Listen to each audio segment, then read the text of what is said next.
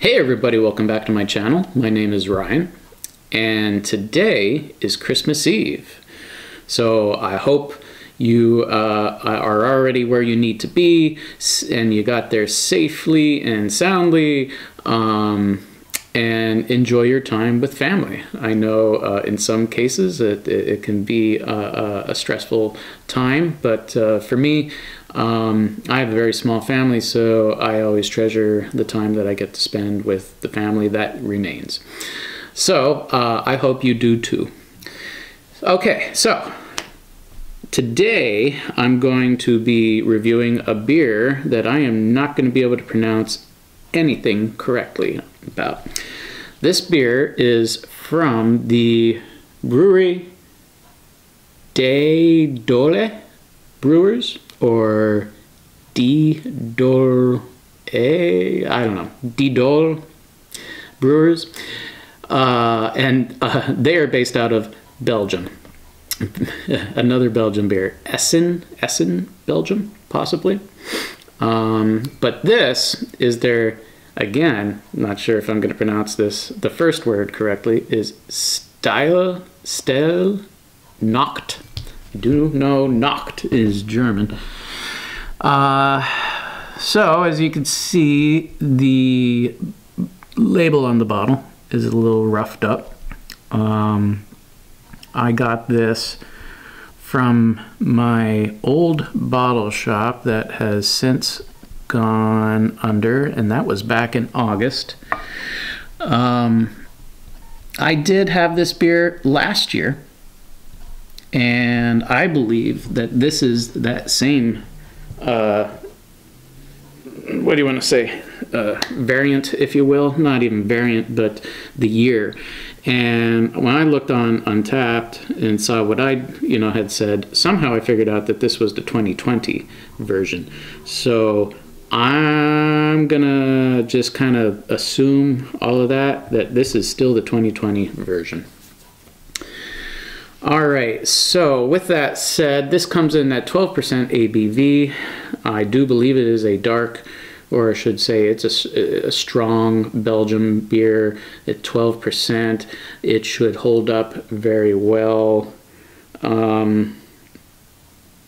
Yeah, every bottle that I had, so this is, I think, the third bottle I had, the label was always messed up. But I mean, it's making its way across the world here. So Stille Nacht, otherwise known as Silent Night, because that's what this truly stands for, or is actually translated to. That's the word I'm looking for, translated. Silent Night is a prestige beer from the De Dolle Brewers, brewed for Christmas. It has a very potent beer. So there's some issues with translation here. It has a very potent beer at 12% ABV. It has been boiling for many hours, brewed with pale malt with white candy sugar in the kettle. The Nugget hops gives an extra bitterness to balance the extreme sweetness due to the density.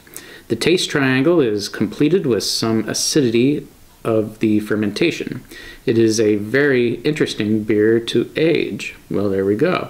We have samples of every bottling we have done so far, and aging hasn't decreased the quality of this beer. Keep some samples at 10 degrees Celsius and mark the year on the cap with an alcohol marker. Cheers.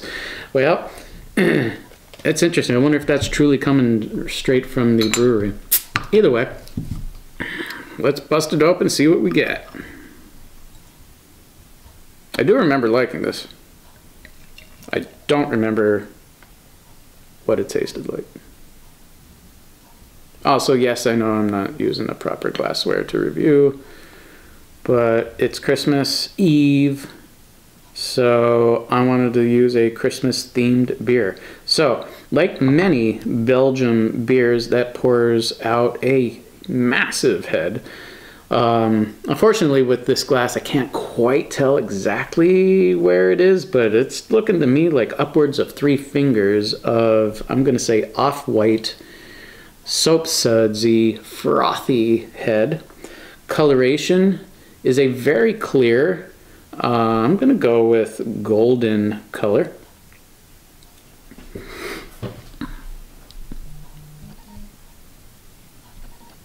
Feel as if at this point I'm just showing off the glass. I may as well. Again, another one of my favorite Christmas movies. Gotta love The Christmas Story.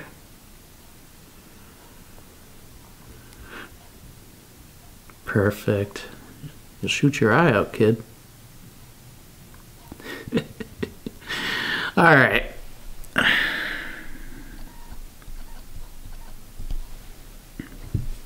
Let's see if I can get a nose on her through this thick foam.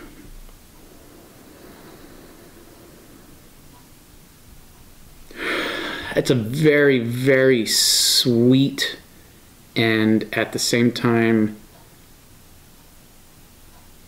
sour. Almost like I would say a sour note more than the sweetness, actually. I take the sweetness comment back. It's a very sour, pungent note.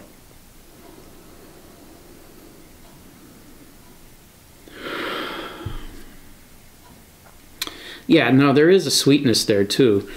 But this is, I'd say, a very, very sour, bitter note on the nose.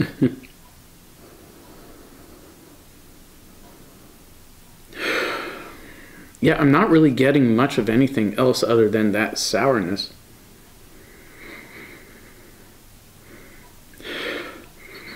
Sniffing the bottles.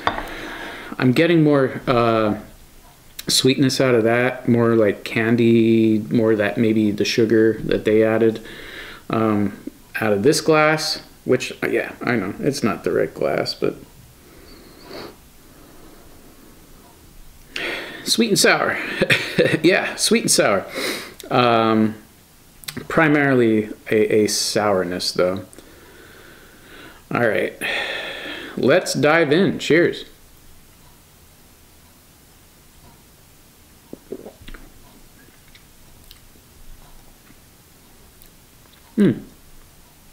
Oh, that's good.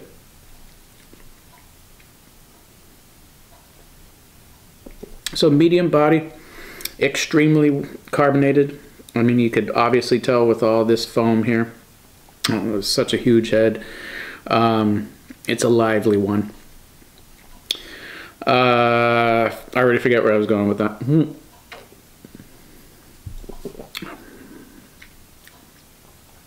Yeah, so I was definitely right with the like a bitterness. It's a very bitter beer. However, unlike the, what did I just review yesterday? The Delirium Noel. This isn't extremely bitter and does actually have some sweetness to kind of counteract and balance out that bitterness.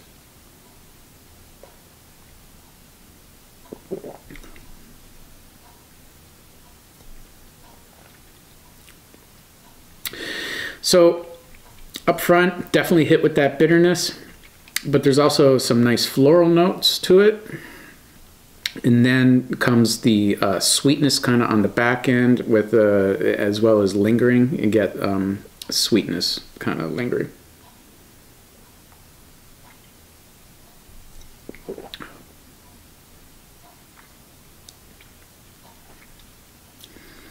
Yeah, it's like a candied, I mean, it says it's using candied sugar, and I would say the sweetness there reminds me of like candy sugar. But primarily it is the bitterness. All right.